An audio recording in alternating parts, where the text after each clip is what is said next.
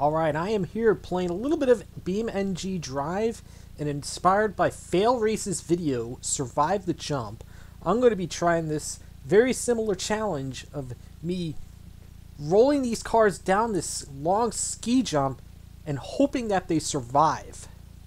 Anyways, we've got a Ibishu Pessima, which is a cross between a Toyota Camry and a Mazda 626. And, anyways, we'll get the car set and ready to go on the slope. Put it into neutral. We'll do just a little more. And off it goes. Down the hill it goes. It's going to be reaching insane speeds of at least 100 miles an hour. 110, 120, 140. Let's see how this car survives. It lands nose first. It lands on its roof. And both axles are done for. Therefore, this car ain't going to move under its own power. So we're going to have to try another strategy here. So off the Pessima goes again. Down the ramp. It's ready to go supersonic speeds. Well, almost. So we're going to try to coax it into landing on its wheels.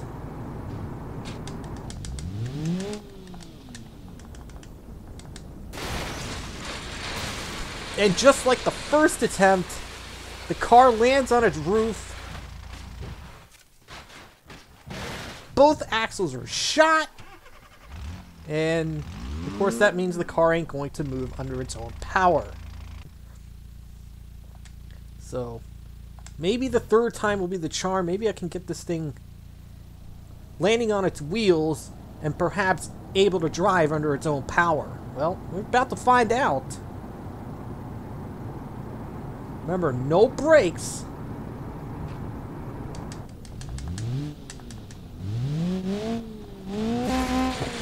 Oh, and once again, both drive axles are shot.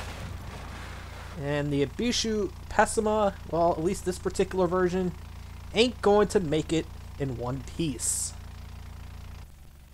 And now we're going to give the stock Ibishu Miramar a try here. This old-fashioned compact sedan. Let's see if it could make it down the ramp without sustaining fatal damage. Speed climbs rapidly over 100 miles an hour. 120, 140. It's twisting end over end. And the rear drive shaft is going to prevent this car from moving as it is snapped in half.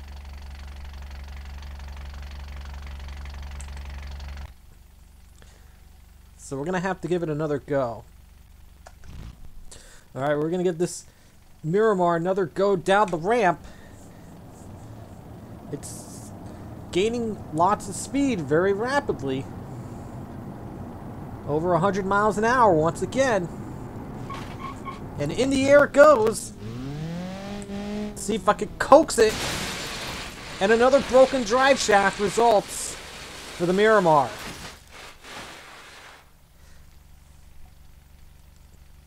So now, one more time for the Miramar.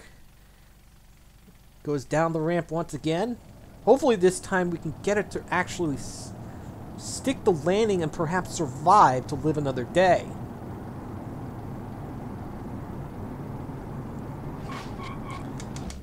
In the air it goes, it's twisting.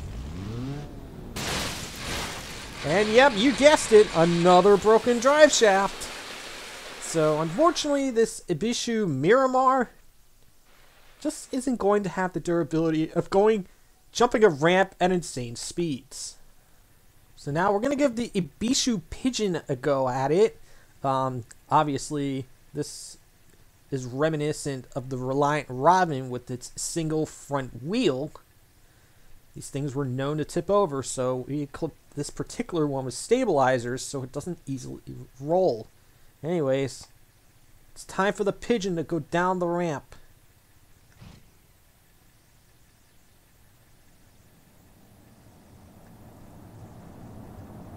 As it quickly gains speed, stability could become a factor. But it's hanging on right now as it going 120, 130 miles an hour. Oh, one of the tires just blew up. The Pigeon starts twisting end over end. The fuel tank punctured. The car is on. There's some fire behind the vehicle. And unfortunately, it's not going to survive this attempt.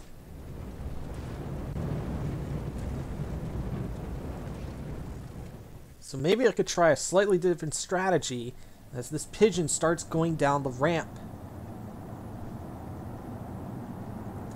Faster and faster it goes. The certainty of survival lessens.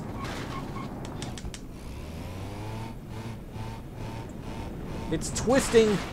It lands on its roof. And another broken gas tank.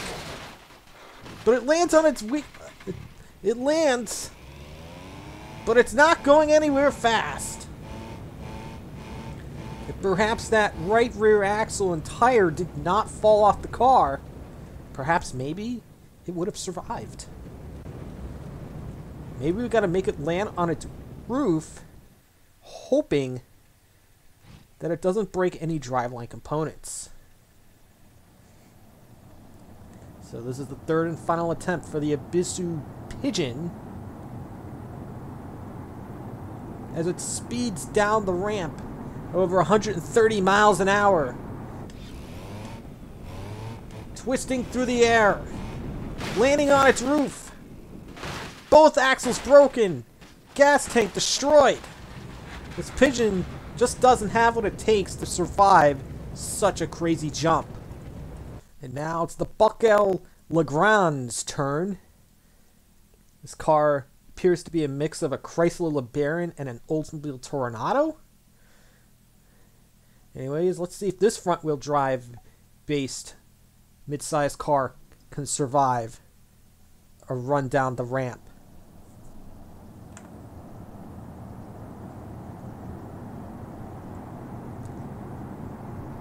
Speed quickly climbs to over 130 miles an hour. It takes to the sky. And it looks like it's going to land nose first. But it seems to have survived.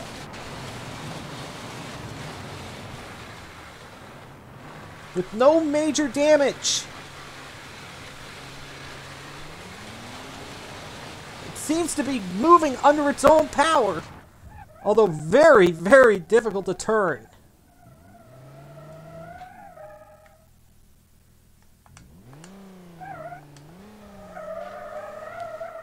So again, very difficult to control right now. The steering is extremely wonky as it took that impact really hard. However, it's going to make it to its destination, which is the gas station right around the corner. So first try, nose first, the Bruckell LeGran survives. And this is our first surviving vehicle of the day.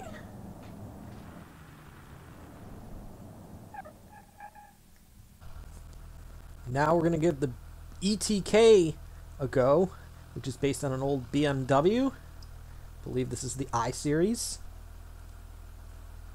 So we're going to coax it down the ramp and see what happens. I'm going to put its durability to the test as it reaches the bottom of the ramp, going over 130 miles an hour, taking off at over 140. It might have a good landing. But like most of the other cars I've tested so far, its drive shaft shattered on impact, and the engine itself also didn't survive. So the I-Series will get another go at it. Another run down the ramp.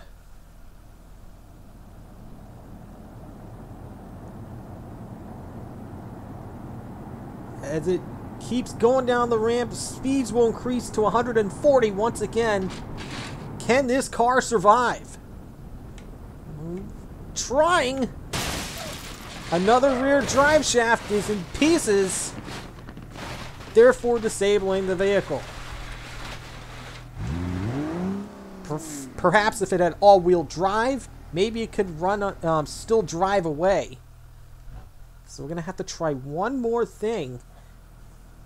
And maybe the drive shaft won't shatter into 1,000 pieces. Well, we're about to find out as this ETK races down the ramp. Maybe if we can pitch it a little bit further back, we could possibly get it to survive. No! Another rear drive shaft broken. Wrapped around a tree. And unfortunately, this particular vehicle just doesn't have what it takes to survive. Alright, now our next challenger is the Civetta Bolide, based on a Ferrari Testarossa.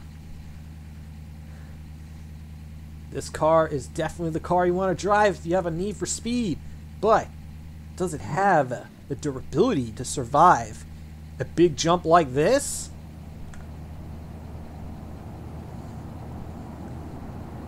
The engine in the back, perhaps we won't have driveline issues, but will the car be able to steer after impact?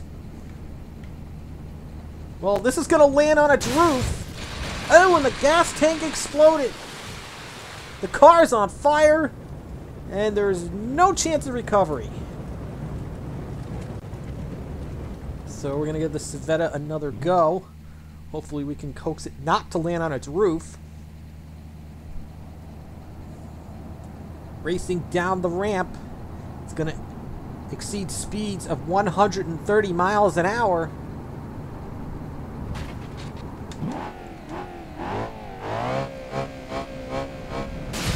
Oh, another gas tank ruptured. But can we get it to roll back on its feet? No. So we're going to have to try another strategy to perhaps keep this car upright. So one more time for the Bolide. Racing down the ramp to ever-increasing speeds. And in the air it goes. Maybe if we could turn it like this, maybe we have a chance? Nope. For the third straight time, it also lands on its roof. And exploding into a fiery, destructive mess. Alright, our next challenger is a Gavril Barstow with apparently a very special orange interior. Anyways, let's give this car a go. Down the ramp. The only car to have survived this so far has been the LeGran on its very first attempt. And most of the others have suffered failed drive shafts. Let's see how this car compares. Lands hard, but it's got a chance. No major damage.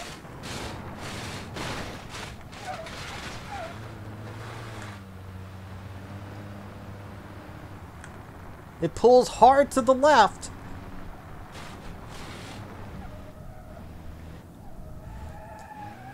And the car seems to be dragging the ground, but it is indeed drivable.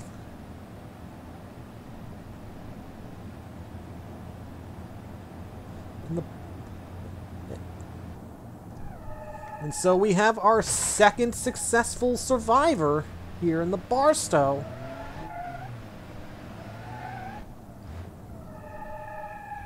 Also on its very first attempt, making its way to the fuel pump.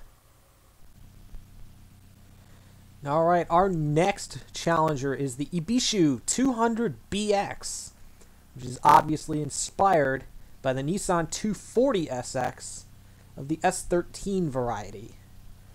Anyways, let's take this 4-cylinder sport coupe down the ramp.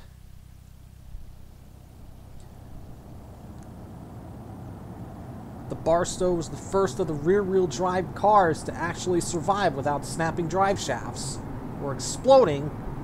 Let's see how the BX does. As it flies through the air. And the drive shaft is broken, disabling the 200BX.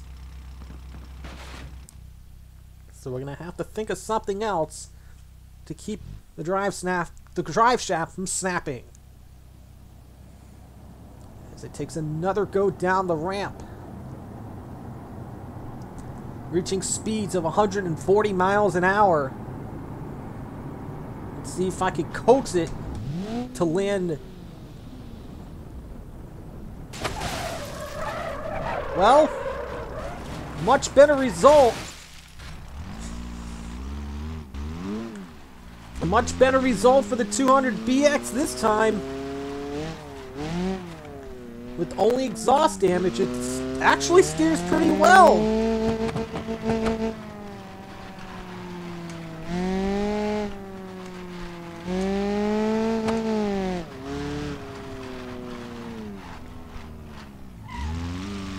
And on its second attempt, the 200BX survives the long, arduous trek.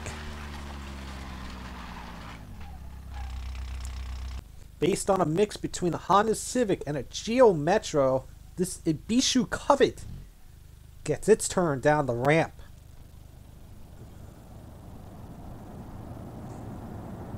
And this will be the last car we test today. Racing down the ramp at 140 miles an hour. Let's see how it fares. Pretty ugly landing. One of its drive shafts breaks as it rolls end over end. It lands on its wheels, but apparently this car does not have a limited slip or a locking differential of any kind. So, second attempt for the Covet as it races down the ramp.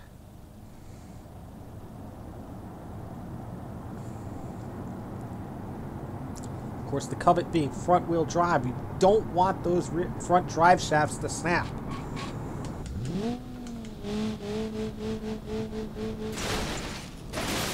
And of course, that's exactly what happens. As the Covet once again rolls end over end, landing on its roof, unable to continue. And now, one last attempt for the Covet.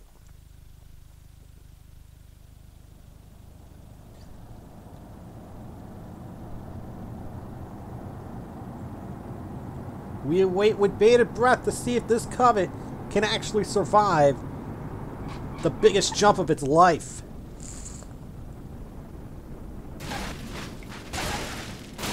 Not gonna happen. Another broken drive shaft.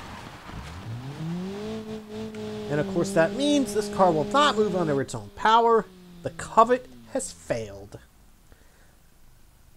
And needless to say, you won't be covering this example. So we had 3 survivors today in the Barstow, the 200BX, and the LeGran. Anyways, thanks for watching.